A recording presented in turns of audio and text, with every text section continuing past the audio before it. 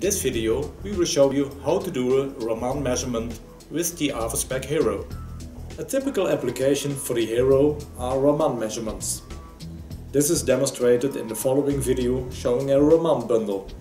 The bundle consists of a laser unit with Raman probe, the AvaSpec Hero and appropriate software to analyze. The unit probe combination uses a 685 nanometer laser for excitation.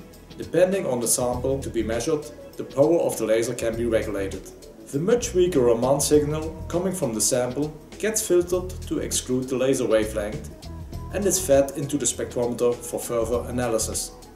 This signal contains a fingerprint of the material under investigation.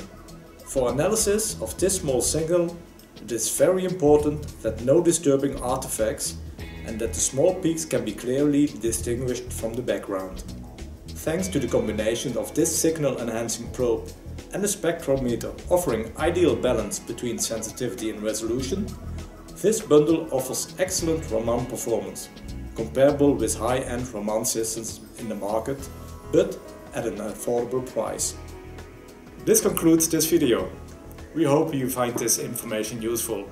Please check out our other videos as well.